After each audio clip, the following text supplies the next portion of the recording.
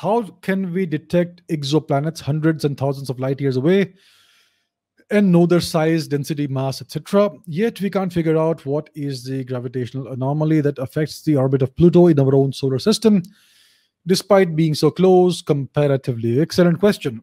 So, how do we detect exoplanets hundreds of light years away? So, there are a couple of methods of doing it.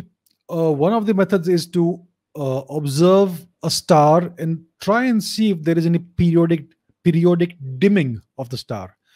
So, if a star is observed to dim regularly in a periodic manner, it would indicate that there is something that comes between us and the star, between the line of sight, and that is something that indicates a planet.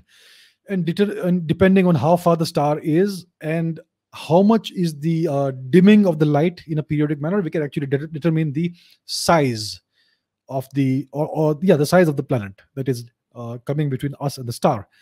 The other one is to detect whether there are any oscillations in the period and things like that. So there are certain indirect ways of observing whether there is an exoplanet or not. And once you know about an exoplanet, if it transits a star, you can actually try and detect the spectra of light that come from there, and then we can determine roughly the kind of composition, etc. it has.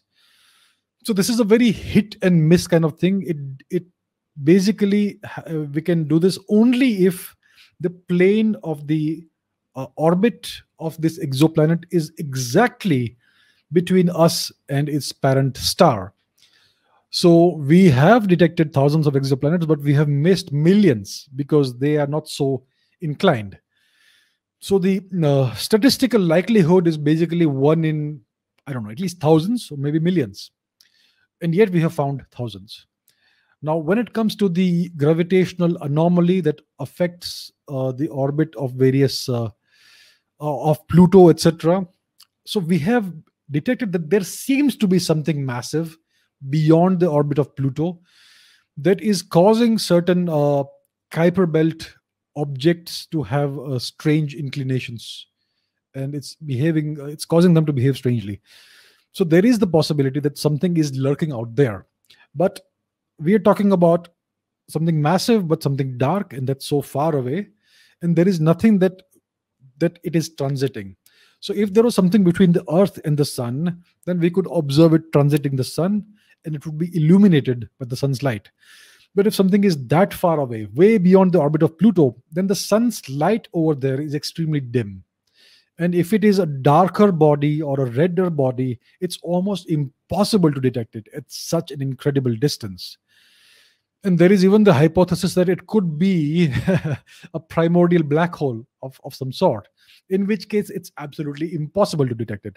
And yet it would have the same gravitational effect as a planet of the same mass.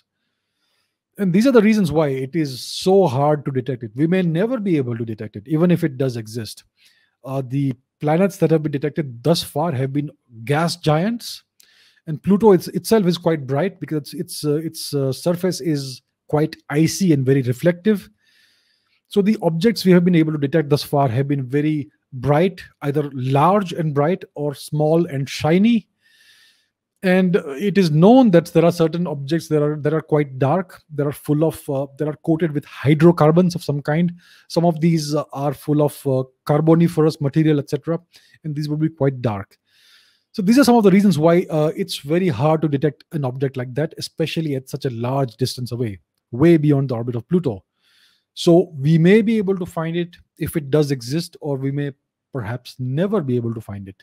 If we do find it, it will be through a great deal of luck more than anything else.